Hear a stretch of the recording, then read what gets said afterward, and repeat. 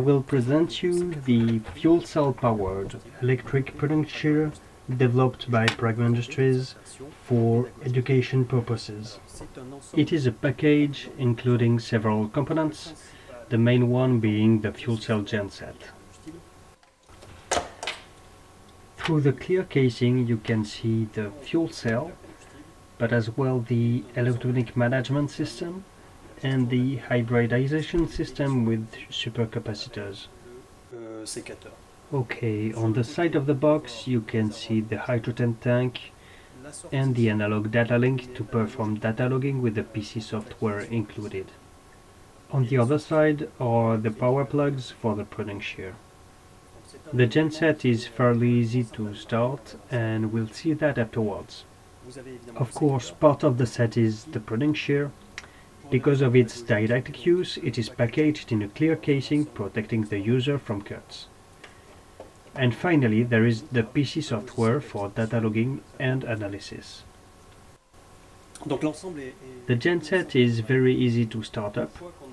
Once the hydrogen tank is attached to the gas inlet, the first step is to open the manual valve and then simply press the start button.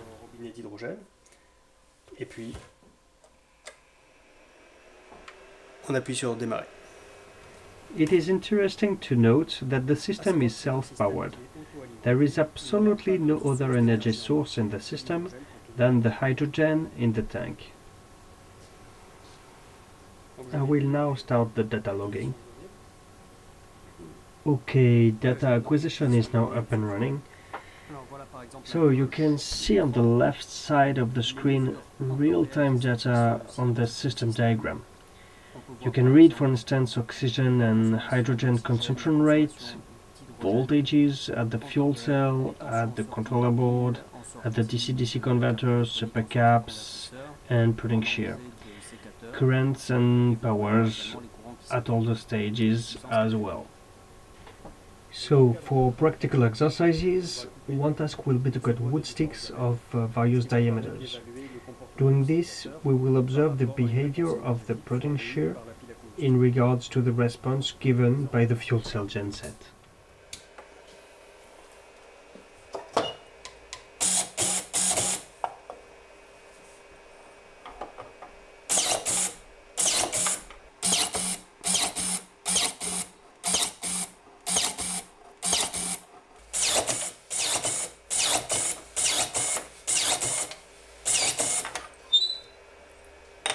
Donc on visualise We will check immediately what happened during this run by observing the graphical display.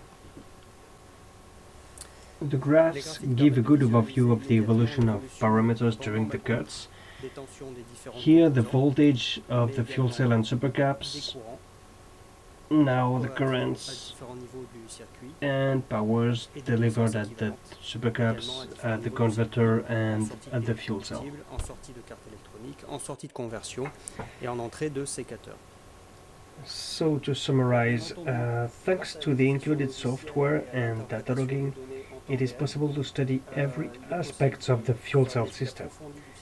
Energy conversion, power and energy, fuel usage, efficiencies at all stages in the system, from the hydrogen storage to the fuel cell and down to the pruning shear.